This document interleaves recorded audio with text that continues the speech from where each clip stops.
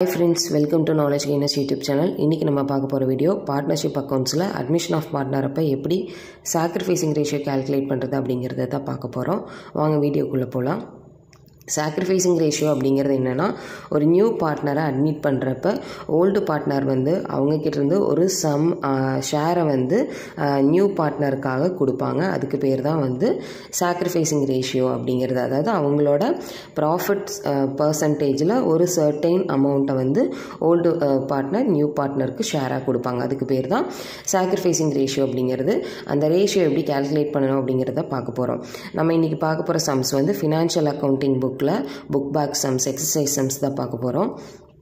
செகண்ட்ல A sum, A and B share profits in the ratio of 3:2. Z joins the firm with 1/4 share. Find out the sacrificing ratio. A and B ஓட old ratio வந்து 3:2 கொடுத்துருக்காங்க. Z வந்து 1/4 ஷேருக்கு வந்து admit பண்ணுறாங்க. இப்போ sacrificing ratio என்னன்னு கேட்டிருக்காங்க. Sacrificing ரேஷியோக்கு formula என்னன்னா old ratio minus new ratio. இப்போ இந்த சம்மில் நம்மளுக்கு ஓல்டு ரேஷியோ தெரியும், நியூ ரேஷியோ வந்து தெரியாது. அப்போ நம்ம நியூ ரேஷியோ வந்து கால்குலேட் பண்ணணும். எப்படி கால்குலேட் பண்ணால் ஃபஸ்ட்டு வந்து இப்போ 1/4 ஷேர் தான் ஜெட்டுக்கு கொடுக்குறாங்க. அதாவது ப்ராஃபிட்டில் 1/4 ஷேர். ப்ராஃபிட் வந்து நம்மளுக்கு தெரியாது, அதனால ப்ராஃபிட்டை 1 அப்படின்னு வச்சுக்கிறோம். அப்போ ஜெட்டுக்கு போக ரிமைனிங் எவ்வளோ ஏக்கு பிக்கு ஷேர் இருக்குன்னா 1 மைனஸ் 1/4 போட்டோம்னா 3/4 ஷேர் வந்து ரிமைனிங் இருக்கும். அப்போ ஏவோட நியூ ஷேர் அப்படிங்கிறது பார்த்தீங்கன்னா அவரோட ஓல்டு ரேஷியோ இன்ட்டு இந்த ப்ராஃபிட் ஷேர். அப்போ 3/5 இன்ட்டு 3/4 போட்டோம்னா 9/20. அதே மாதிரி பிக்கு 2/5 இன்ட்டு 3/4 போட்டால் 6/20. சிக்கு 5/20 வரும். இப்போ நியூ ப்ராஃபிட் ஷேரிங் ரேஷியோ அப்படிங்கிறது 9:6:5. இப்போ சாக்ரிஃபைசிங் ரேஷியோ ஃபார்முலாவில் அப்ளை பண்ணோன்னா ஓல்டு ரேஷியோ வந்து ஏக்கு 3/5, நியூ ரேஷியோ வந்து 9/20. அப்போ 3/5 மைனஸ் 9/20 போட்டோன்னா நம்மளுக்கு வந்து சாக்ரிஃபைசிங் ரேஷியோ ஏக்கு 3/20 வரும். பிக்கு அதே மாதிரி 2/5 மைனஸ் 6/20 போட்டோன்னா 2/20 வரும். அப்போ சாக்ரிஃபைசிங் ரேஷியோ வந்து 3:2. ஸோ சாக்ரிஃபைசிங் ரேஷியோ அப்படிங்கிறது ஓல்டு பார்ட்னர்ஸ்க்கு மட்டும்தான் வரும். ஏன்னா அவங்க மட்டும்தான் சாக்ரிஃபைஸ் பண்ணுவாங்க new பார்ட்னருக்காக. B sum, X and Y were partners sharing profits and losses in the ratio of 3:2. They admit Z into partnership. The new profit sharing ratio of XYZ is 5:3:2. Find out the sacrificing ratio. இந்த சம்மில் பார்த்தீங்கன்னா XYயோட old ratio கொடுத்துருக்காங்க. அதே மாதிரி Z admit பண்ணதுக்கப்புறம் அவங்களோட 3 பேர்த்தோட new profit sharing ratio 5:3:2ன்னு அவங்க கொடுத்துட்டாங்க. அப்போ நம்ம டைரெக்டாக ஃபார்முலாவில் அப்ளை பண்ணால் போதும். அப்போ old ratio minus new ratio. எக்ஸோட சாக்ரிஃபைசிங் ரேஷியோ பார்த்தீங்கன்னா ஓல்டு ரேஷியோ வந்து 3/5 மைனஸ் நியூ ரேஷியோ வந்து 5/10. அப்போ நம்மளுக்கு சாக்ரிஃபைசிங் ரேஷியோ 1/10 வரும். ஒய்க்கு அதே மாதிரி 2/5 மைனஸ் 3/10 1/10 வரும். அப்போ சாக்ரிஃபைசிங் ரேஷியோ பார்த்தீங்கன்னா 1:1. அடுத்தது சி சம் பார்த்தீங்கன்னா X and Y R sharing profits இந்த ratio of 7:3 joints and new ratio among X Y and jet is 5:3:2. Find out the sacrificing ratio. இந்த சம்லேயே பார்த்தீங்கன்னா எக்ஸ் அண்ட் ஒய்யோட old ratio 7:3, X Y and ஜெட்டோட new ratio 5:3:2. நம்ம டைரெக்டாக ஃபார்முலாவில் apply பண்ணால் எக்ஸோட old ratio வந்து 7/10, நியூ ரேஷியோ 5/10. அப்போ நம்மளுக்கு வந்து 2/10 கிடைக்கும் எக்ஸோட சாக்ரிஃபைசிங் ரேஷியோ. ஒய்யோட old ratio 3/10 minus new ratio 3/10. அப்போ இங்கே வந்து நம்மளுக்கு 0 வரும். ஸோ சாக்ரிஃபைசிங் ரேஷியோ வந்து 2:0. அப்படின்னா என்னென்னா ஒய் வந்து ஜெட்டுக்காக எதுவுமே சாக்ரிஃபைஸ் பண்ணலை, எக்ஸ் மட்டும்தான் சாக்ரிஃபைஸ் பண்ணியிருக்காரு அப்படின்னு அர்த்தம். அடுத்தது D some. P and Q are sharing profits in the ratio of 4:3. R is admitted into the business and new ratio among PQR is 2:2:3. Find out the sacrificing ratio.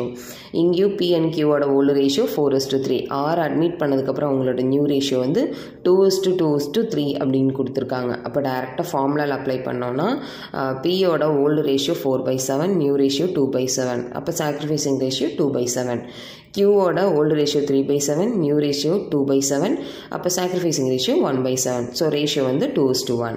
E sum, P and Q are in partnership sharing profits and losses in the ratio of 3:2. They admit R into partnership on his payment of rupees 10,000 as capital and rupees 4,000 as his share of goodwill. R is given a 4th share in the profits and P and Q are between themselves to share profits and losses equally. Journalize and show the sacrificing ratio.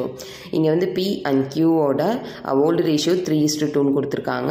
R admit பண்ணுறப்ப R வந்து கேபிட்டலாக 10,000 rupees பே பண்ணுறாரு, குட்வில்லோட ஷேருக்காக 4,000 rupees பே பண்ணுறாரு. So ஆருக்கு வந்து பியும் கியூவும் 4th share, அதாவது 1/4 share கொடுக்குறாங்க. அதை வந்து பியும் கியூ ஈக்குவலாக ஷேர் பண்ணிக்கிறதா கொடுத்துருக்காங்க. தென் இதுக்கு வந்து ஜேர்னல் என்ட்ரியும் நம்மளை போட சொல்லியிருக்காங்க. ஸோ இதுக்கு ஜேர்னல் என்ட்ரி என்ன அப்படின்னா, பி வந்து ஆர் வந்து கேபிட்டல் அண்ட் குட்வில்க்கு அமௌண்ட் கான்ட்ரிபியூட் பண்ணார். ஸோ அவர் அமௌண்ட் கான்ட்ரிபியூட் பண்ணுறப்ப இங்கே பார்ட்னர்ஷிப்பில் வந்து டெபிட் வாட் கம்ஸ்ன்னு அவங்க கேஷாக ரிசீவ் பண்ணுறாங்க. ஸோ அதனால் cash account டேட்டார் to hours capital account to goodwill account.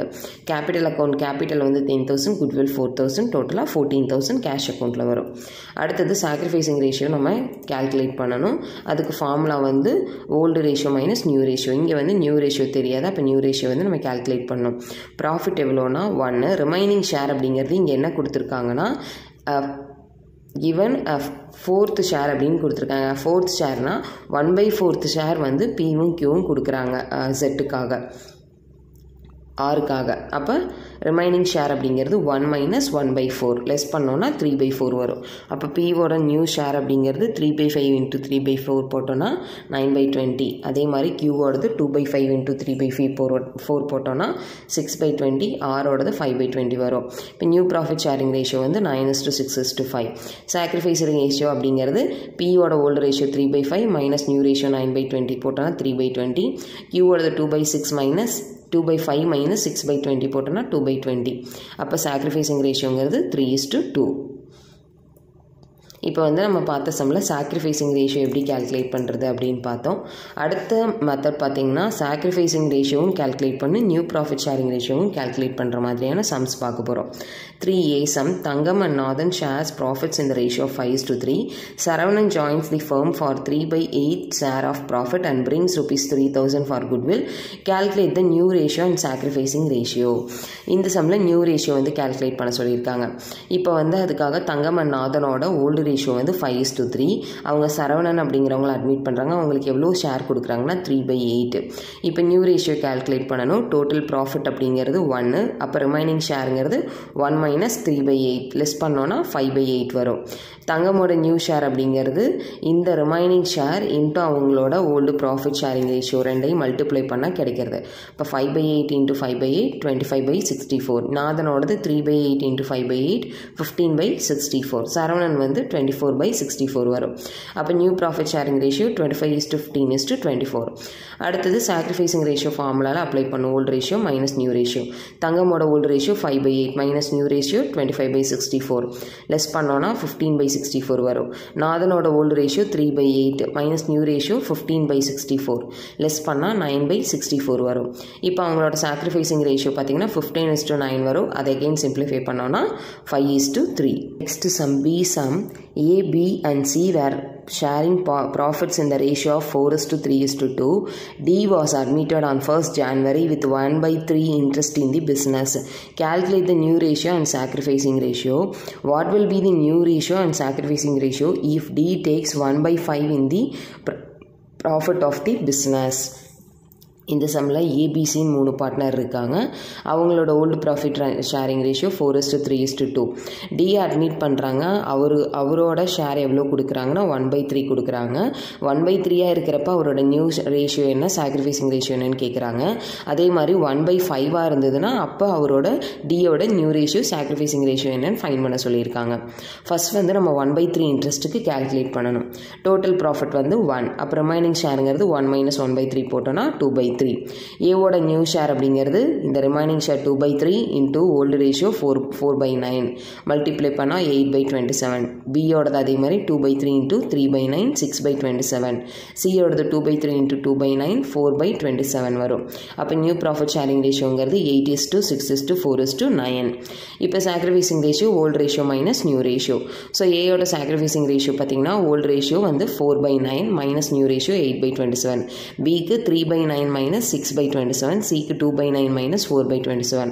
இப்போ லெஸ் பண்ணோன்னா ஏயோட sacrificing ratio 4 by 27, பியோடது 3 by 27, சியோடது 2 by 27. அப்போ ரேஷியோவாக கன்வெர்ட் பண்ணால் 4:3:2. இது 1/3 ஷேர் கிடைக்கிறப்ப இதே இப்போ கொஷினில் 1/5 இருந்தால் நியூ ரேஷியோ ஓல்டு ரேஷியோ என்ன அப்படின்னு கேட்டிருக்காங்க. அப்போ நம்ம என்னென்னா இந்த ரிமைனிங் ஷேர் கேல்குலேட் பண்ணுறப்போ இங்கே 1/3 போட்டோம், அதுக்கு பதிலாக நம்ம அடுத்ததுலேருந்து 1/5ன்னு போட்டு ஃபைன் பண்ணணும். டோட்டல் ப்ராஃபிட் வந்து 1, ரிமைனிங் ஷேர் 1 minus 1/5 போட்டோன்னா 4/5. ஏவோட நியூ ஷேருங்கிறது இந்த ரிமைனிங் ஷேர் 4/5 இன்ட்டு அவரோட ஓல்டு ரேஷியோ 4/9 மல்டிப்ளை பண்ணோன்னா 16/45. பியோடது 4/5 இன்ட்டு 3/9 12/45. சியோடது 4/5 இன்ட்டு 2/9 8/45 வரும். இப்போ இது வந்து ரேஷியோ எடுத்தோன்னா 16:12:8:9. அடுத்தது நியூ ரேஷியோ சேம் அதே formula, old ratio minus new ratio. Old ratio ஏக்கு 4/9 மைனஸ் நியூ ரேஷியோ 16/45, பிக்கு 3/9 மைனஸ் 12/45, சிக்கு 2/9 மைனஸ் 8/45. இப்போ லெஸ் பண்ணால் ஏவோட சாக்ரிஃபைசிங் ரேஷியோ 4/45, பியோடது 3/45, சியோடது 2/45. ரேஷியோவாக கன்வெர்ட் பண்ணால் 4:3:2. ஸோ இதில் வந்து இப்போ நம்ம பார்த்த ரெண்டு மெத்தடில் பார்த்தோம். சாக்ரிஃபைசிங் ரேஷியோ மட்டும் தனியாக கேல்குலேட் பண்ணுறதும், new ரேஷியோவும் new profit sharing ரேஷியோவும் sacrificing ரேஷியோவும் எப்படி கேல்குலேட் பண்ணணும் அப்படிங்கிறது. ஒரு சில சம்மில் நியூ ரேஷியோ அவங்களே டேரெக்டாக கொடுத்துருவாங்க. கொடுக்கல அப்படின்னா நம்ம நியூ ரேஷியோ கேல்குலேட் பண்ணிவிட்டு அதுக்கப்புறம் தான் சாக்ரிஃபைசிங் ரேஷியோ வந்து கேல்குலேட் பண்ணணும்.